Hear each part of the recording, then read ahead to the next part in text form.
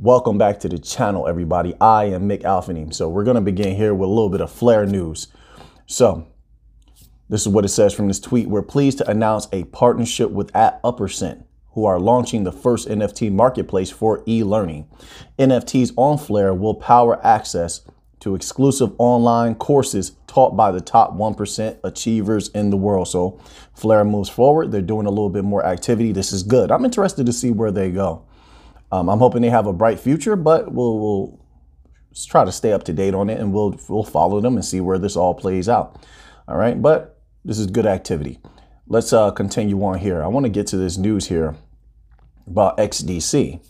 So everyone knows XDC's main market is trade finance. They've been dominating there, doing a great job. The only other big bank coin or blockchain that I know of that is really in deep with trade finance is Ripple. However, they don't really make that the highlight of what they do. Obviously, it's interbank payments for XRP on the XRPL. But anyway, I want to go here because XDC is a member of the Global Trade Finance Distribution group. Now, if you go to that particular website, tradefinancedistribution.com, it lets you know how much power XDC has, the type of respect XDC has, and what the future could possibly hold. All right. Now, if you scroll down here, you'll see this little section says banks. These are banks that are members along with XDC, XinFin. XinFin is the only blockchain that I know of, and I believe this is what was reported, that is a member of this particular initiative.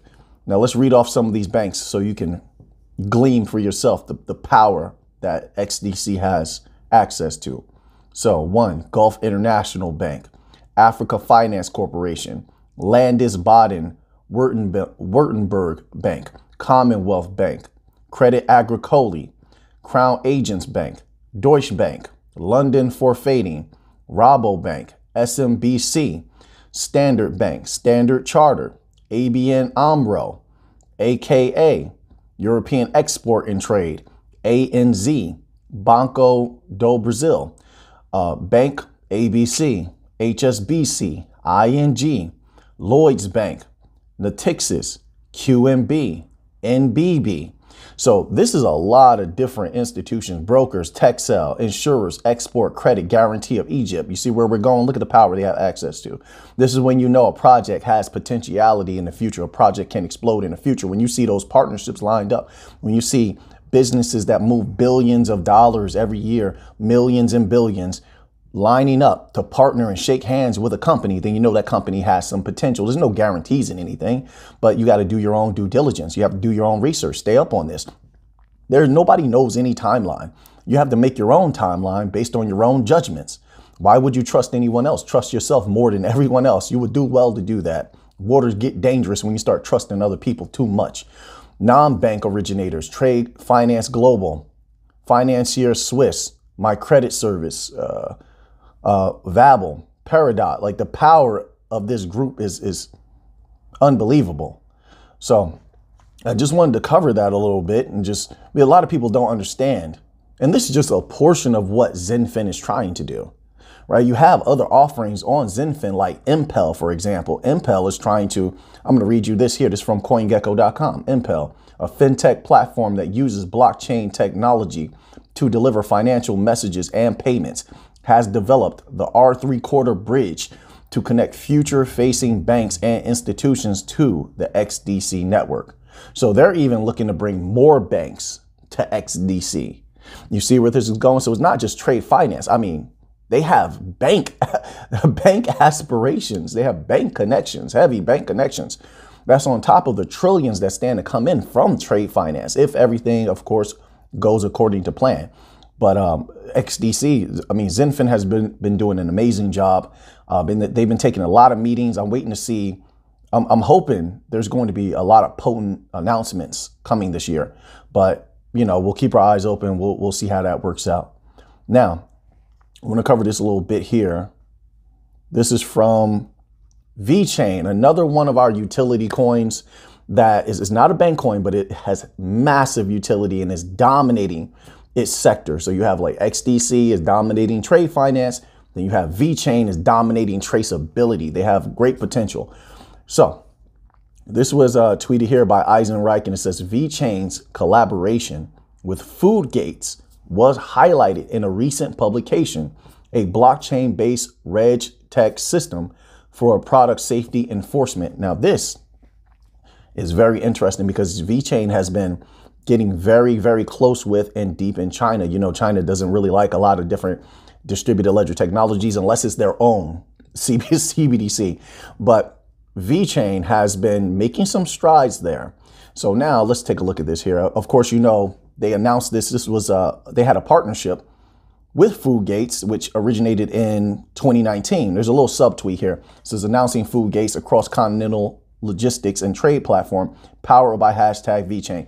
Now, the reason I mentioned China is China could be big if Vechain has access to the rest of the world, and on top of that has access to China. I mean, that's more access than most. That's a lot of value that could be possibly moved. That's a lot of traceability that could be provided. Of course, we don't have regulatory clarity. There's a lot of politics going on, geopolitical things going on. So Vechain hasn't been able to expand like it could.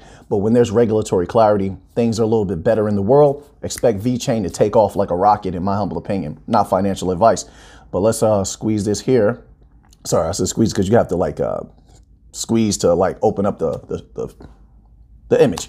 So anyway, this is what it says here in their attachment from that particular document. It says in August 2020, a Chinese buyer ordered French kids milk, brand Petite, 1905 from a French producer in Normandy.